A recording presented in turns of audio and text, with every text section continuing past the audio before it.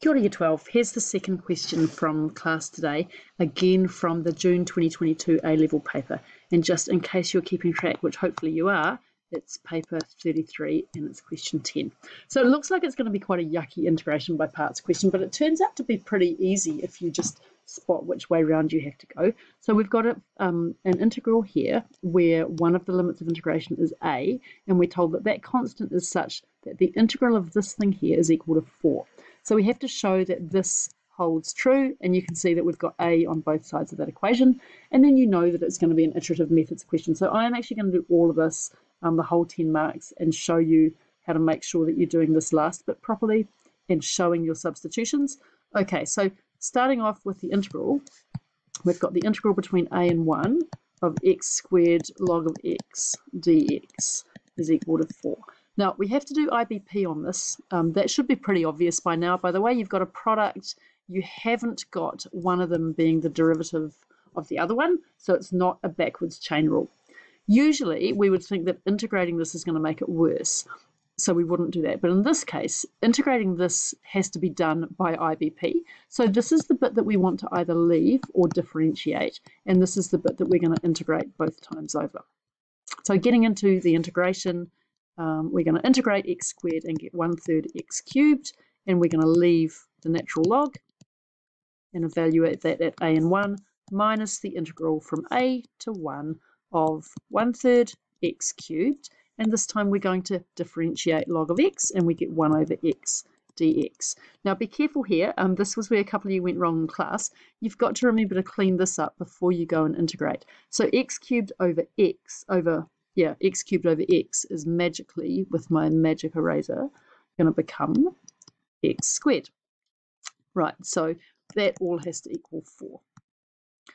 Now we've got 1/3 x cubed log of x minus 1/3, so I'm now doing this integration, 1/3 of 1/3 x cubed, and that's evaluated between a and 1, and that has to equal 4. I could do things like taking through this 1/3 and timesing it through, but I decided I would not do that and I would just get on with it. So we get 1/3 of a cubed natural log of a minus 1/9 a cubed minus, this is 0 because the log of 1 is 0, plus 1/9 is equal to 4. Now, I can see that I've got all these ninths, so I'm going to write 4 as 36 over 9 now.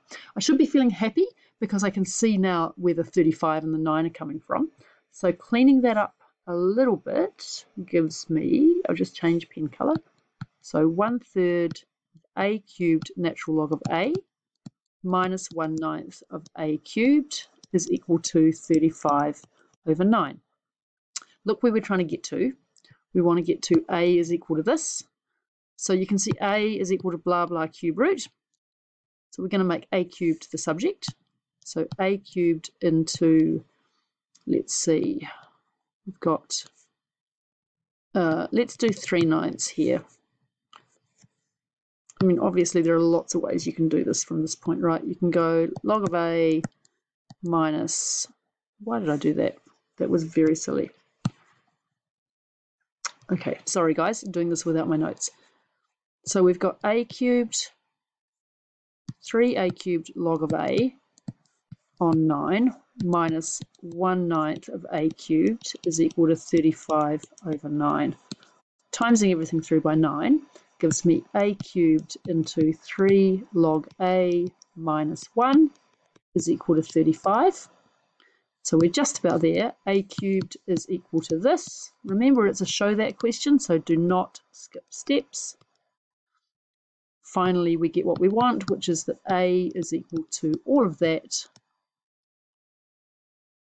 to the power of 1/3. And that's where the interesting part of the question honestly stops, but we're going to go through all of the rest. So the next bit is to say, well, verify by calculation that a lies between those two values. Two ways to do that. The first way is to just work with this and show that we have, at one of those values, we're going to have a less than sign, and at the other, we're going to have a greater than sign.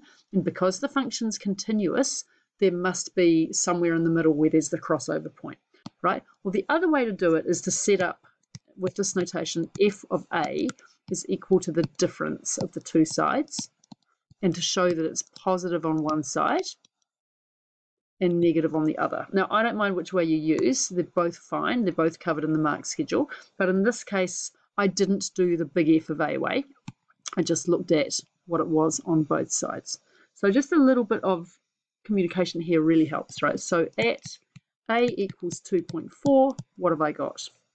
Well, I've got 35 over 3 log of 2.4 minus 1 to the power of 1/3 is equal to 2.781. So here I've got 2.4 is less than 2.781.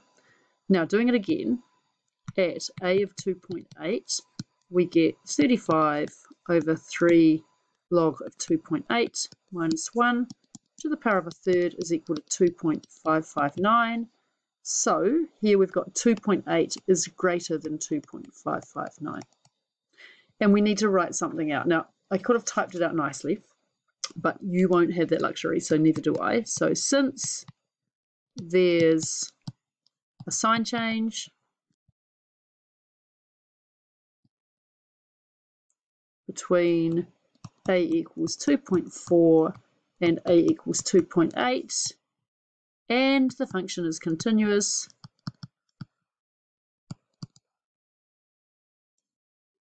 the root, or our root, not the only one, maybe the only one here, is between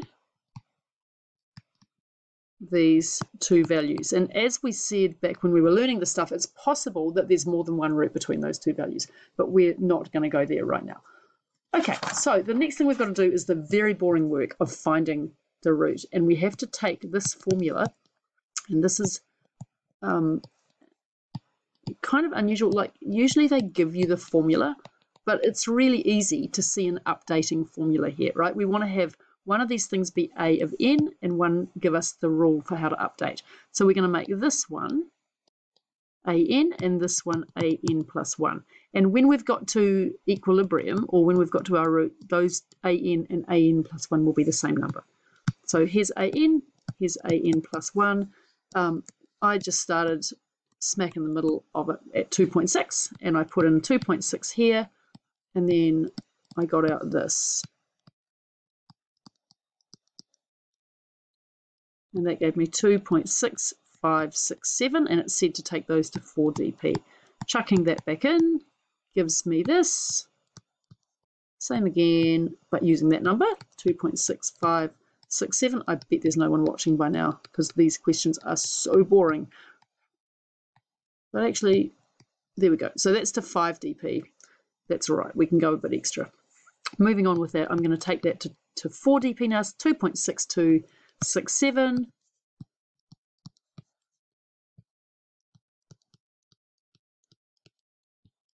And that gives me 2.6423. Now at this point I'm feeling very sick of writing all of that out, and I figure the marker has probably seen 3 iterations. That should be enough to just keep on going.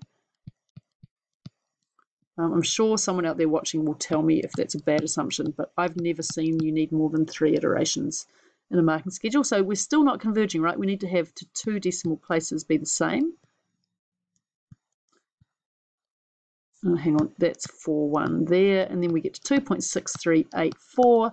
So we're still bouncing a little bit, but when we put it in this time, we end up at 2.636. So A is roughly equal to 2.64 to 2 dp.